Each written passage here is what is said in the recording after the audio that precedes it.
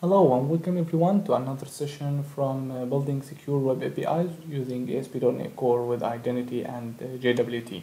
In this session we are going to implement forget and reset password functionality. Okay, it is Ahmed Muzaffar with you. I'm Microsoft Certified Trainer and a .NET Full Stack Developer. Before I get started, let me explain to you how we can implement this and what is the pipeline of this process. First, the user opens the login page and hit forget password. Now, he should enter his email address that is associated with his account in your system. After he enters the email, he clicks submit email. Then the web API receives this email. So what is the step that the API does to implement this function? First, it checks if this email associated with any account in the system. Is there any user have this email address? If there is a user that has this email address, it generates a token to reset the password. This token is an encrypted object as a string that returns back the URL in the next step. The next step, in the web API, we create a URL to a reset password page that we are going to create in a minute. And pass the email and token as parameters to this page. So when the user opens this URL, it redirects him to a page that has two fields, new password and confirm password, and it takes the email of the user to know who is the user and the token to validate that this is the owner of this email. After that, we send that URL via an mail service to the client. When the client opens this email, he redirects to that page. He inserts his new password and the confirmation of it, then he hits submit. After that, the last step, the server receives the email, the token, and the new password and its confirmation. The API gets the user from the email, validate if this is the token that generated for that email in the first and second step. If it's okay, then it resets the password of that user and the operation is done. That was a very general explanation, and now let's move to the coding part. Okay, the first thing we should do is create a Razor page to reset the password and register the Razor pages. And we need to implement two functions. The function that receives the email and generates the token and send the email back to the user, contain the URL. And the second function is to receive the new password with the token and the email, validate them, and then set the new password for the user. So I'm going to start first with the first function. I'm going to iUser service and here add a function task returns user manager response, call it forget password async, and it receives an email. Okay, now let's implement this function. Okay, first try to get the user that found that email, find by email, type the email. If user equals none, which means there is no user, first I want to mark the function as async. Now if there is no user with this email, I'm going to return is success equals false and message no user associated with this email.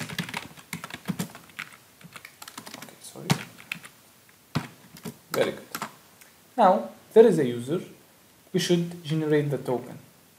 We say var token equals await user manager dot generate password reset token async, and it receives the user as an argument. Very good.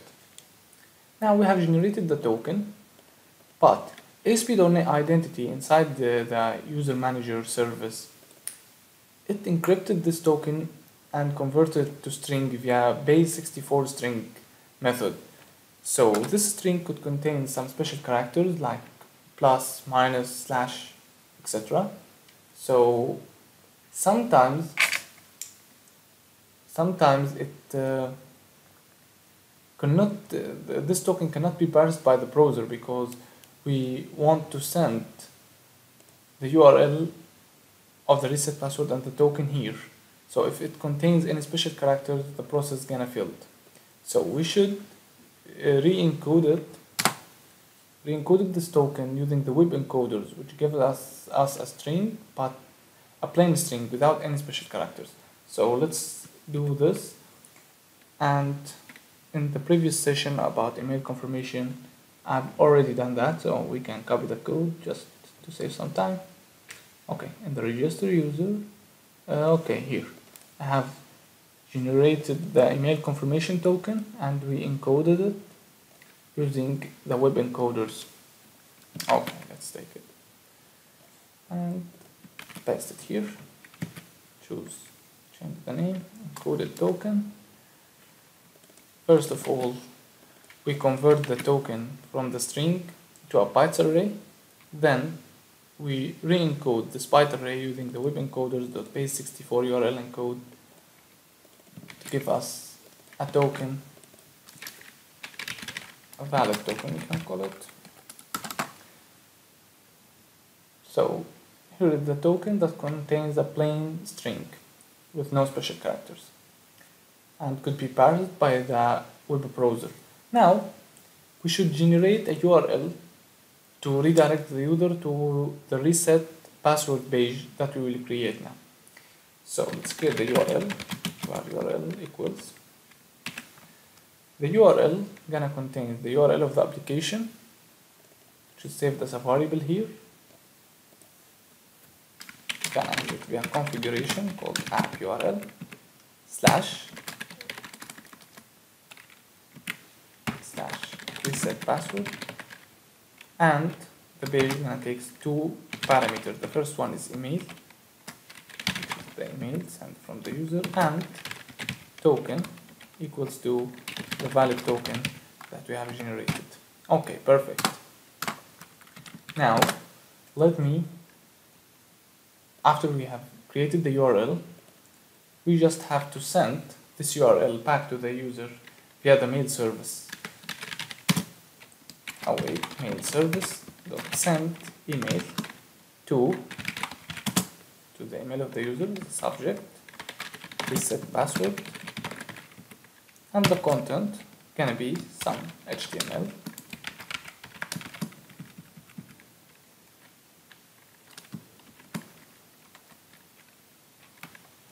Follow the instructions to reset your password. Here, create paragraph, right inside it. To reset your password, click here on the link. So I'm going to create href equals to the URL that you wanna redirect the user to. Click here. Okay, pretty simple, right? At the end, we just return a new user manager response is success equals true, and message, come on, I always make the same mistake. Message equals to reset password email, reset password URL has been sent to the email successfully. Okay. Well, here we have the function. Now let's implement or create an action to call this function when the user here, when the user enters his email and they click submit, we should create the action to receive this email and run that function. So this action will be of type HTTP post, and the routing is going to be forget password, so we can access it via the URL api/auth/forget password. Very nice. And say public async task action result forget password, and it receives an email. Pretty simple. Let's validate the email. String is null or empty email, then return not found, and var result equals await user service dot forget password async and receive this email. Let's check if the result is success, then we are going to return OK and pass the user manager response object. Other than, we are going to return bad request, which returns the status code 400, and this returns the status code 200. Okay, very well. Now when the user hits submit, we receive the email, and let's go to the implementation. Okay, very well. Here we go. Get the user associated with this email, check if there is any user or no, generate the token, re-encode the token using the web encoders to make sure it doesn't contain any characters that cannot be parsed by the browser, then create a URL to the page and send that URL inside a mail, and that's it. Now, here is the first part of the process. Let's move to the second part and create that page so the user can reset the password from. So I'm going to create a new folder, add, call it pages, because the Razor pages can set them here. You have multiple choices. If from the beginning we created an MVC project, you can use an MVC pages and views. But we have created an API project, so we have to initialize Razor pages instead of MVC because it takes less time. So it depends on you.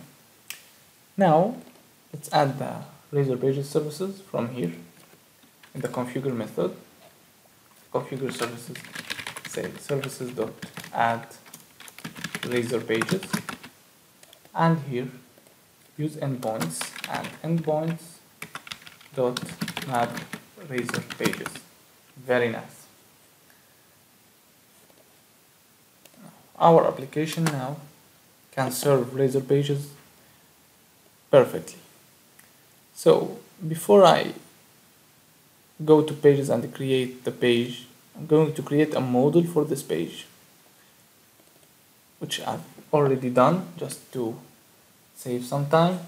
It's called reset password view model, and just it contains token, because from the API you will receive the token, email, new password, and the confirmation of the new password.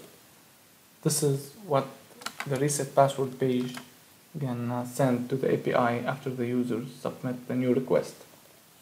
So let's go and create the page. Add Razor page, okay, and add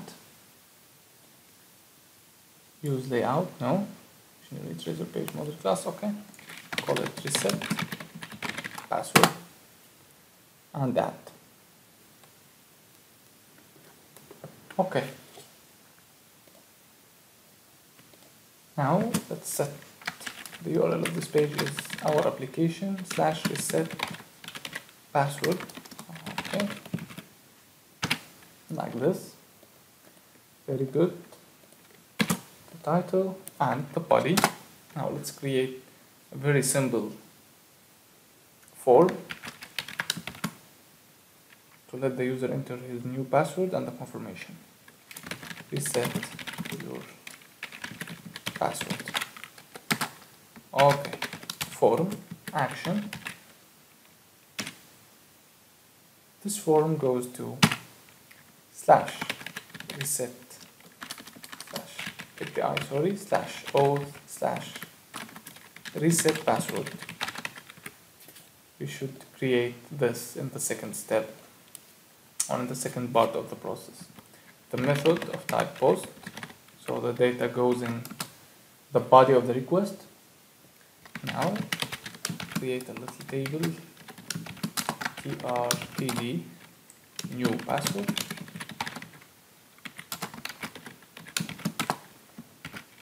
Input type password, name, call it new password, and that's it. Okay, copy this, create a new row. This one is for confirm password, and call this confirm password. Very good. And should add the submit button. Input type submit value reset. Okay, wonderful. So what we still have to do is to send the email and the password that will come in the URL of the page. As you can see here, I have sent in the URL of the application /reset password, and they have passed 2 parameters. I want to send these parameters back to the API inside the body of this form. So of course I won't put them inside an input of type password or text. I can use an input of type hidden, so the values cannot shown to the user, but they will be submitted inside the form. Let's do that. Create an input type hidden, name, token, and the value. The value of this is going to come from the URL request.query. Here we set the name of the parameter token, and okay, this is the first one, and the email, second one. Okay. So when the users click this, it should fires an action here called reset password. We will create, but first let's create the logic of it before we create the endpoint. So now the next part, create another user manager response, reset password async, and it delivers an object of type reset password view model. Reset password view model. Okay, model. Very nice. Let's move to the implementation. Interface. Very good.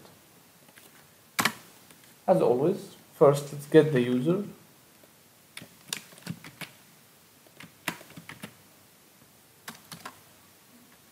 But here, email, we don't have email. We have it from model.email. Again, I always forget to mark the function as async. Okay, after we got the user, let's check the password and confirmation password. If model.password not equals to model.confirm password, returns object of type user manager response, false of course, password doesn't match its confirmation. Okay, now we have everything. Let's call the reset function. Result equals await user manager dot reset password async. Very good. It receives a user token model.token to validate this is the token that we have generated here or no, and is it for this user, and the new password, which is model.new password. It is that simple actually. Now let's check if result succeeded, then return new message equals password has been reset successfully. This success equals true. Now if it fails, okay, return a new user manager response message, something went wrong. Is success equal to false, and errors. I'm going to bring all the errors that result has, but going to select only the description of the error and return it inside this errors are enumerable. Like that. Okay, we are all done right now. Final thing I have to do is to go to the auth controller and create an endpoint to receive the action that's gonna be sent from this form. That should be post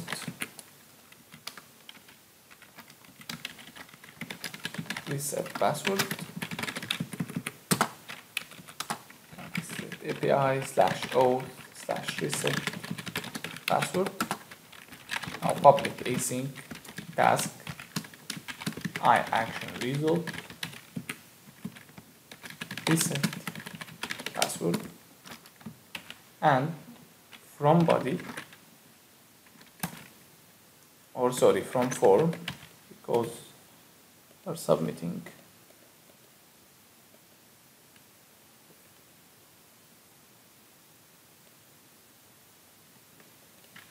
form. Okay, we are going to receive a reset password view model.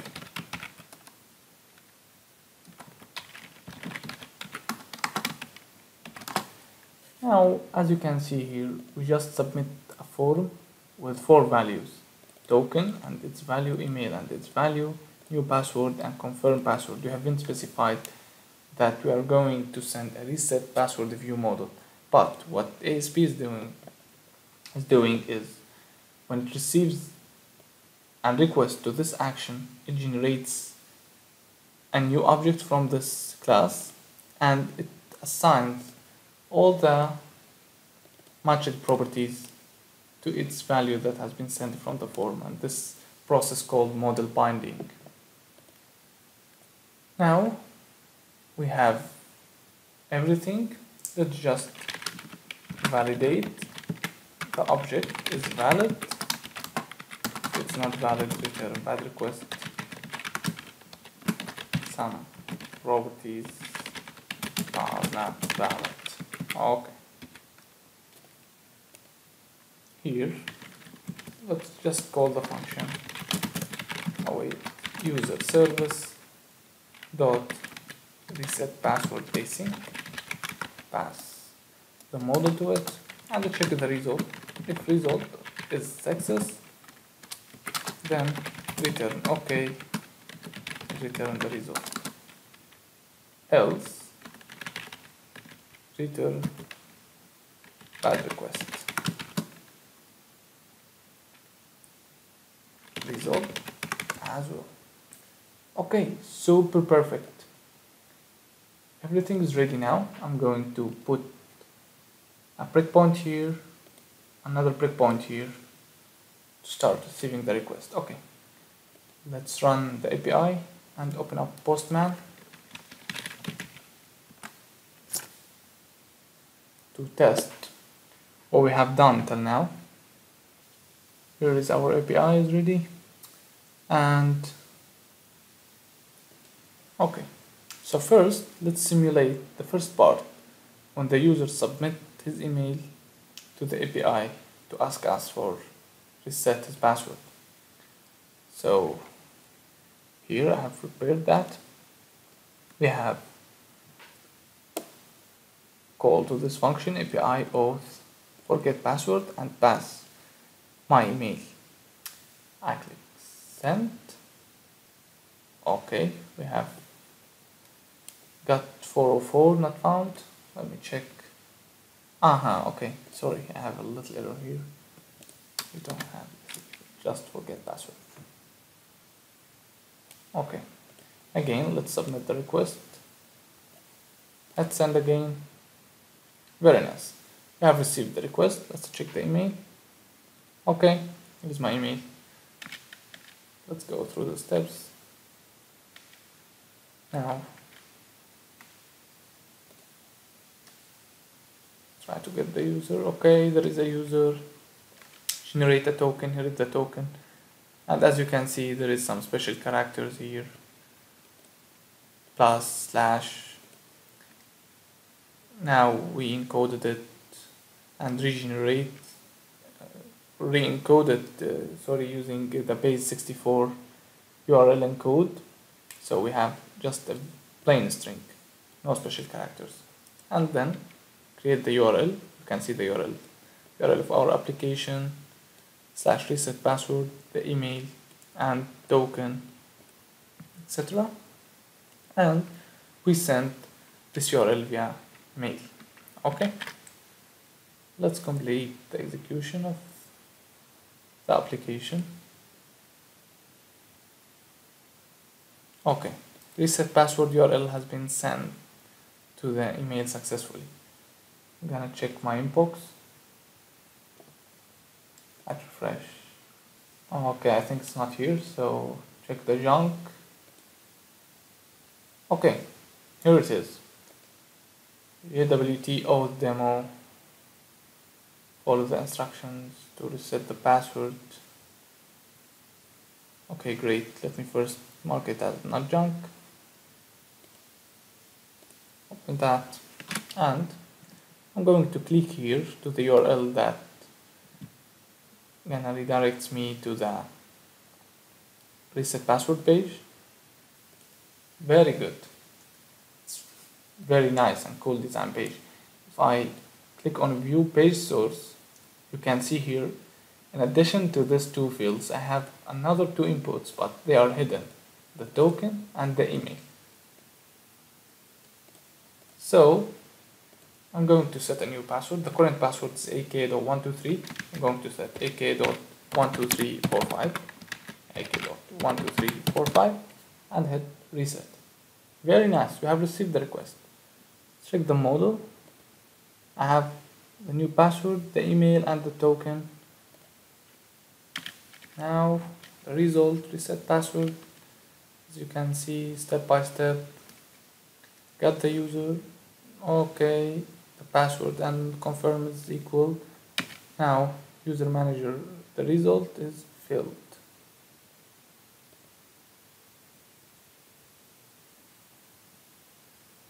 Okay. The validation. Okay, sorry. We have manipulated the token here a little bit from the original status, and we re-encoded it using the base64 URL encode, and here we have to done the opposite, the same process but in the opposite direction. We have to decode it and return it to the original status. So I'm going to copy the code from here and paste it here. decoded token equals model.token, and so we convert this web token, the received, into a byte array and re-get the original string from it using the utf.getString method. Instead of passing the model.token, we should pass normal token. Let's test that.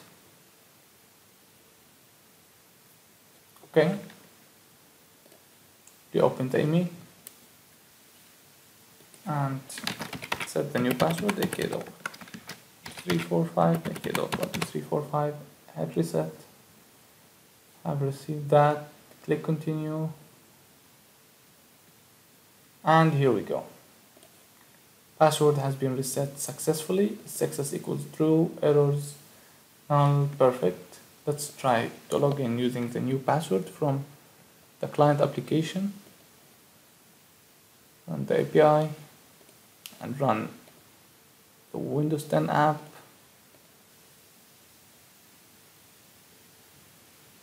Awesome. Let's use my email. Come ak.12345, login. Super awesome. Here we go.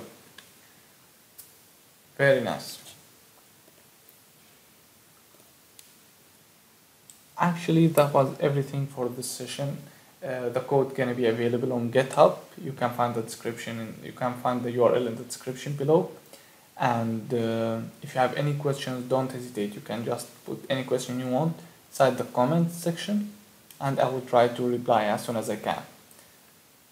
Thank you very much for watching. Before you leave, don't forget to like the video if you really enjoyed it and subscribe to my channel. Thank you so much, and see you on another videos.